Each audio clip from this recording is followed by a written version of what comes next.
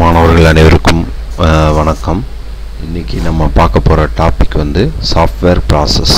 அதாவது software process அப்படின்னா என்னென்னா set of activity. So activities வந்து செட் ஆஃப் ஆக்டிவிட்டி, அதோட அவுட்கம், அதாவது கொடுக்குற ரிசல்ட்டு. ஓகேங்களா? ஸோ இதைத்தான் வந்து என்னென்னா சாஃப்ட்வேர் ப்ராடக்ட் அப்படிங்கிறோம். ஸோ மோஸ்ட்லி வந்து சாஃப்ட்வேர் இன்ஜினியர் இந்த ஆக்டிவிட்டீஸ் தான் செய்வாங்க. ஸோ இதில் வந்து என்னென்ன ஆக்டிவிட்டீஸ் இருக்குது, இப்போ நம்ம இங்கே சொல்லியிருக்கோம் செட் ஆஃப் ஆக்டிவிட்டி அப்படின்ட்டு, அதோட அவுட்கமும் சேர்ந்தது தான் சாஃப்ட்வேர் ப்ராசஸ்னால். ஸோ அப்போ இதில் என்னென்ன ஆக்டிவிட்டீஸ் இருக்குது அப்படிங்கிற பார்க்குறோம். ஒன்று வந்து சாஃப்ட்வேர் ஸ்பெசிஃபிகேஷன். ஸோ அதில் வந்து ஸ்பெசிஃபிகேஷன், சாஃப்ட்வேர் ஸ்பெசிஃபிகேஷன்னா அதில் என்னென்ன ஃபங்க்ஷன் இருக்குது, அது எப்படி ஆப்ரேஷன்ஸ் வந்து நடக்குது அப்படின்னு சொல்கிறது software specification.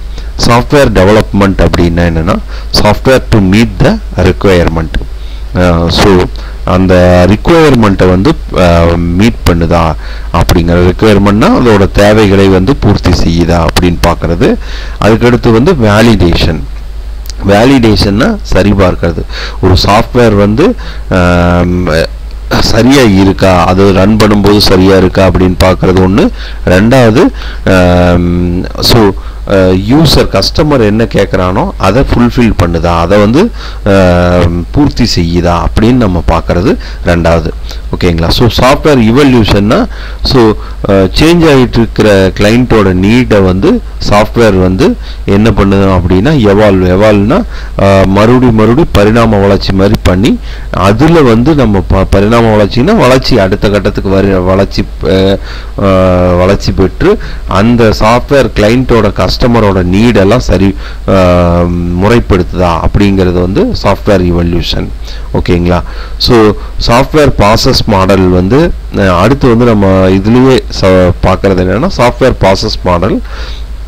So software process model அப்படிங்கிறது வந்து என்ன அப்படின்னா, ஸோ இதில் வந்து specific definition of software process which is presented particular perspective. So model by their nature or simplification. So software process model is an abstraction of actual process. So ஒரு actual process ஓட ஒரு abstractions தான் வந்து என்னன்னு சொல்கிறோம் அப்படின்னா இந்த software process model அப்படிங்கிறோம். இதுலேயும் ஆக்டிவிட்டீஸ் இருக்கும். ஒரு சாஃப்ட்வேர் ப்ராசஸில் இது வந்து என்னென்னா ஆக்டிவிட்டீஸ் இருக்கும். இந்த ஆக்டிவிட்டீஸ் வந்து இப்போ என்னன்னா அதோட அவுட்கமும் சேர்ந்து தான் இந்த சாஃப்ட்வேர் ப்ராசஸ் மாடல் ஒர்க் ஆகும். ஸோ இது வந்து சில டைப்ஸ், சில எக்ஸாம்பிள்ஸ் இருக்குது. Some example of the type software process model. So இது வந்து சில சாஃப்ட்வேர் ப்ராசஸ் மாடலை ப்ரொடியூஸ் பண்ணுது. அது என்னென்னு பார்ப்போம். Work flow model. So work flow model அப்படின்னா என்னென்னா serious of activity in the process. So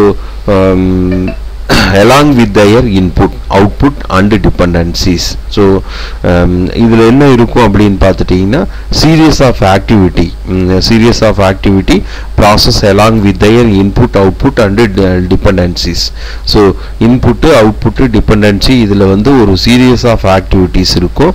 இந்த ஆக்டிவிட்டி வந்து என்ன இருக்கும் அப்படின்னா ஹியூமன் வந்து அதை வந்து ஆக்ஷன்னா அதை செயல்படுத்தி பார்ப்பாங்க. இந்த மாதிரியான மாடல் பேர் வந்து ஒர்க் ஃப்ளோ மாடல் அப்படிங்கிறோம். டேட்டா ஃப்ளோ அப்படின்னா என்னன்னா, ஸோ டேட்டா டிரான்ஸ்ஃபர்மேஷன், ஒரு மாடியூல்லேருந்து இன்னொரு மாடியூலுக்கு டேட்டா டிரான்ஸ்ஃபார்ம் பண்ணுறது, இன்புட் கொடுத்தா அவுட்புட் வர்றது.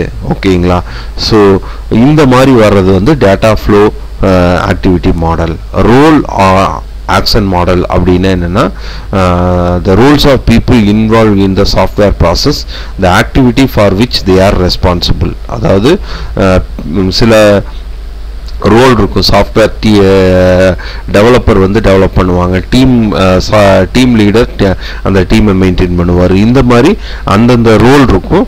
அந்த ரோல் இருக்கிறவங்க வந்து இந்த இதை வந்து ஆக்டிவிட்டீஸை வந்து டெவலப் பண்ணி அது கரெக்டாக ஒர்க் ஆகுதா இல்லைன்னு டெஸ்ட் பண்ணுவாங்க.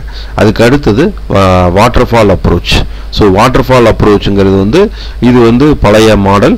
இதில் வந்து எல்லாமே எப்படி இருக்கும் அப்படின்னா ஸ்டாட்டிக்காக இருக்கும். ஃபஸ்ட்டு ஸ்டார்டிங் வந்து ரெக்யர்மெண்ட் கலெக்ஷனு, ஸ்பெசிஃபிகேஷனு, அதுக்கு அடுத்து வந்து டிசைனு, டெவலப்மெண்ட்டு, இம்ப்ளிமெண்டேஷன்ஸ் இந்த மாதிரி வரும். ஓகேங்களா? ஸோ அதான் இங்கே சொல்லியிருக்காங்க. Specification, software design, implementation, testing and so on. ஒவ்வொரு ஸ்டேஜும் இருக்கும். இதில் நம்ம வந்து என்னென்னா ஸ்டாட்டிக்கான ஸ்டேஜ், ஒன்றுக்கு வந்துட்டு இன்னொன்றுக்கு திரும்பி போக முடியாது. சரியா? ஸோ இவல்யூஷனரி டெவலப்மெண்ட்னா ஒரு சாஃப்ட்வேர் டெவலப் பண்ணி விட்டுட்டு அதில் வந்து வரக்கூடிய ப்ராப்ளம் எல்லாம் என்னென்ன இருக்கோ அதை எல்லாத்தையும் சரி செஞ்சு மறுபடியும் டெவலப் பண்ணுறது, ஃபீட்பேக் கலெக்ட் பண்ணி மறுபடியும் டெவலப் பண்ணுறது. இது எப்படி இருக்குன்னா வெரி ஃபாஸ்ட்டாக இருக்கும். அதான் இங்கே பாருங்கள், specification, development and validation. Specify பண்ணுறது, டெவலப் பண்ணுறோம், வேலிடேட் பண்ணுறோம். இது வந்து லூப்பிங் ஃபார்மேட்டில் திருப்பி நடந்துகிட்டே இருக்கும். ஃபார்மல் டிரான்ஸ்ஃபர்மேஷன் அப்படின்னா என்னென்னா formal mathematical system specification and transforming the specification using mathematical method to a program. This transformation are correctness preserving. So இது வந்து இதை வந்து கரெக்ட் பண்ணுறதுக்கான இது இருக்குது. ஓகேங்களா? சிஸ்டம் அசம்பிளி, ரீயூசபிள் காம்பனண்ட்டை எடுத்து ஒரு சிஸ்டத்தை வந்து நம்ம அசம்பிள் பண்ணுறோம். அந்த மாதிரி வர்றது வந்து சிஸ்டம் அசம்பிளி அப்படின்னு சொல்கிறோம்.